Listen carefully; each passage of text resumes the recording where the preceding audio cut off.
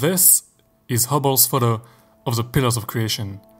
Now this is the same target, but almost 10 years later. Advance in technology and learning from mistakes is what makes progress. Here is another example, M100. Oh, and another one. This beautiful nebula, taken 5 years apart. Let's flash back to 1 year ago.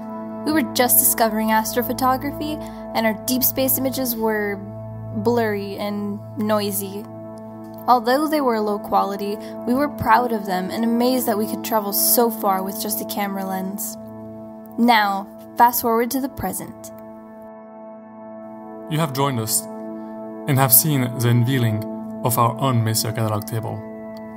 Follow us as we show you the journey we've taken to shoot the clear and beautiful images that have changed our lives.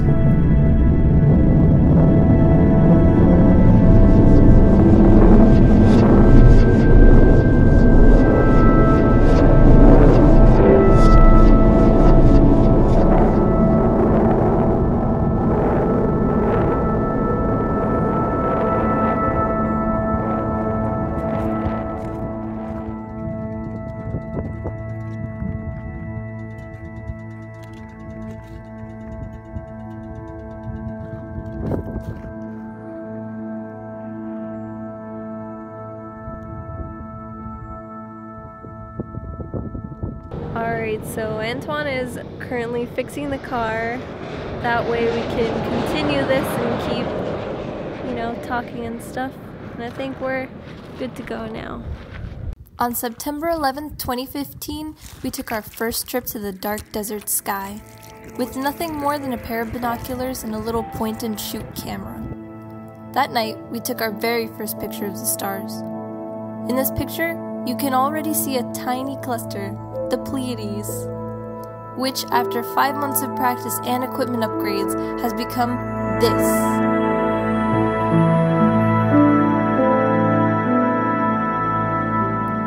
Same goes for the famous Orion Nebula, which you can see the progress over time in this collage photo. Tonight, we are doing another transformation, one from our very, very first galaxy captured, Andromeda.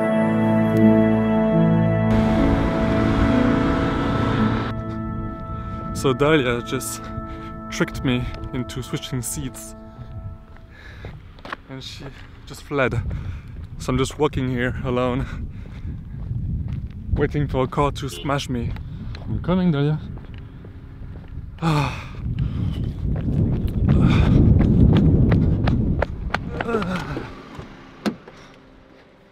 Seriously?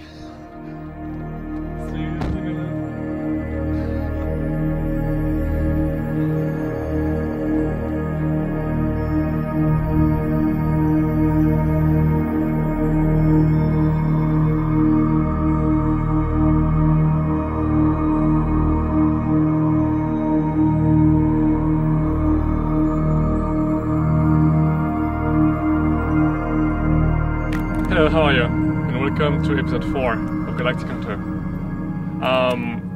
This time, once again, we're here at Nelson's Landing. We're going to capture the beautiful Andromeda, which is our closest galaxy from us. About a year ago, we were here at this exact spot, and before we were taking pictures with these binoculars and a really small camera, and our results were a little questionable. They were okay. Yeah, with this, we had those binoculars on this tripod and we're trying really, really hard to just take a picture through here, but there was no way. So see the result. That's what I got last year. It's like a tiny blurry dot, disgustingly ugly. And then we tried with this camera, the T3i, about 2 or 3 weeks later, and it was much better. See the result right here?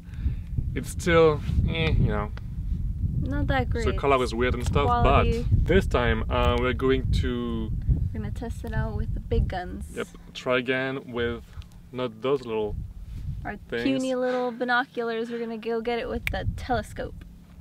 There we go. Let's try.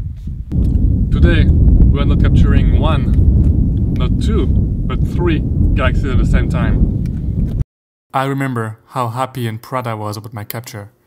My very first galaxy. My very first other world. You may be surprised, but M31 is actually visible to the naked eye. M31 is approachapproaching us at a very high speed, so our grand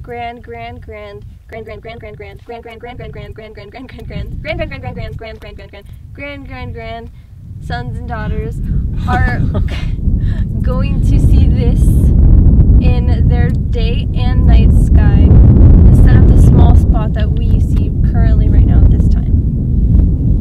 Okay, so we're going to change this lens to a 10mm lens, and we will take a picture like towards this area where M31 is rising, and you will see what it looks like through the naked eye, hopefully. I'll try to make it as close as possible to reality on the editing part, and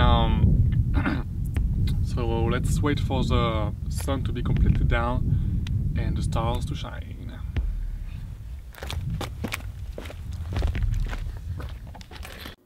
Do not expect to see it from the city, but if you drive from any major light pollution, you will be able to see it. Let's find her together by taking a quick photo of the whole constellation that lies before us. Here it is. To find M31, we will jump from star to star. For us, Andromeda is the third easiest target to find, just after the Pleiades and Orion Nebula. To find it, you first need to locate this great square, which is part of the constellation of Pegasus.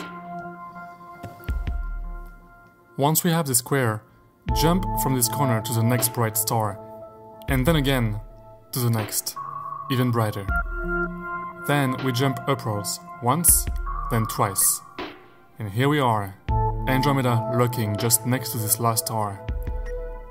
Let us prove it to you by taking the same photo with a longer exposure. Here she is! Just beautiful.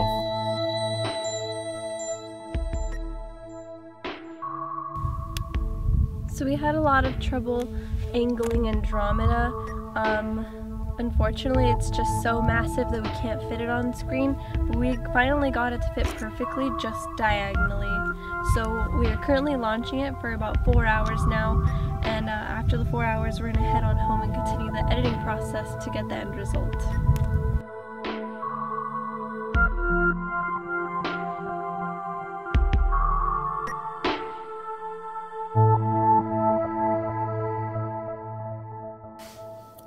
Time passed quietly. It was a perfect night. The sky was clear for about 4 hours until our number one enemy decided to show up. Clouds.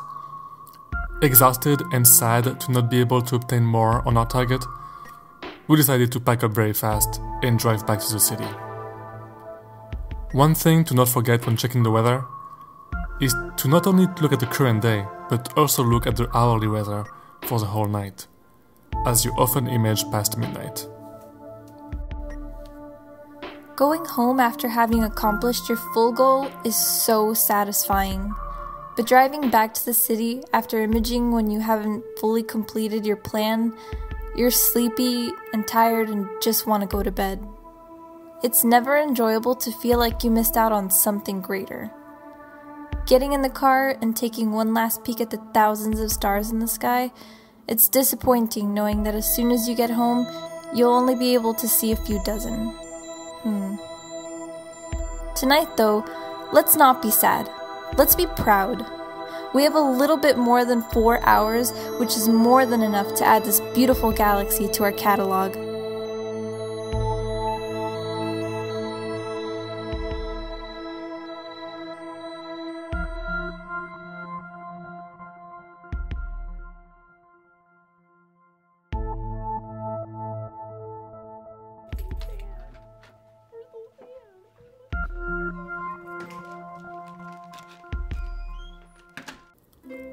M31, surprisingly, is a pretty tricky target to process. This is due to the fact that its size hides most of the black space around it, which makes it difficult for the software to compare the galactic gas and the actual space. It took us a few tries, but we finally got the result we liked, and Of course, it is much, much better than our last one.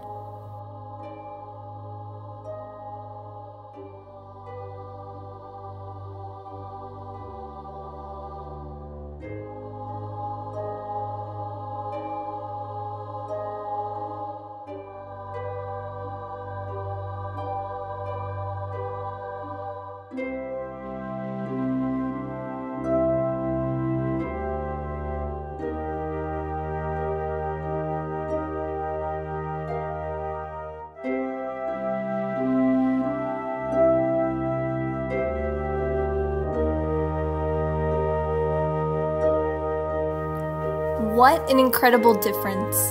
We feel extremely motivated and ecstatic to continue going where cosmic beauty exists.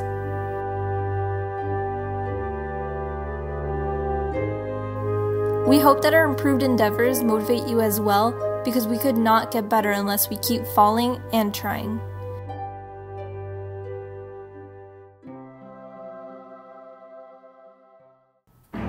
At an estimated 12 billion years old, M15 is one of the oldest non-globular clusters.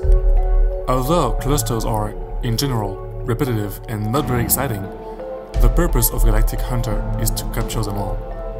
The question is, will M15 be the focus of an episode?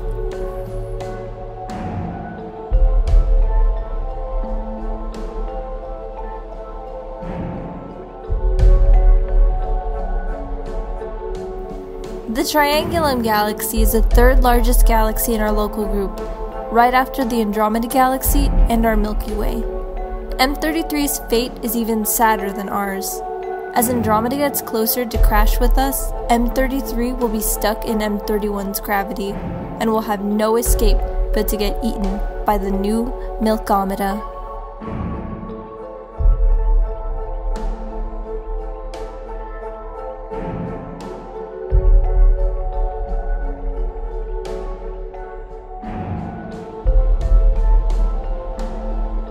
Like the Earth, the planets in the solar system are constantly orbiting our sun.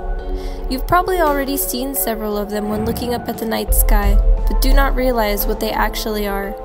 By getting closer to one of these bright stars, we may actually discover that it is a planet.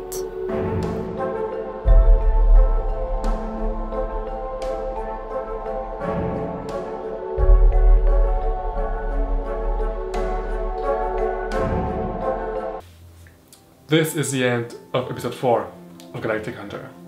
This episode was a lot shorter than usual because once the clouds arrived, we just decided to pack up and leave. We didn't film what we intended to. If you take a look at our Messier catalog, it has grown a lot more since we take a lot more photos than you see what is actually in the video. So be sure to check the next target out and choose what our new target is going to be. And thanks for watching. We'll see you next time on Off Series number 2, where you will see all of our equipment in detail. Until then, clear skies.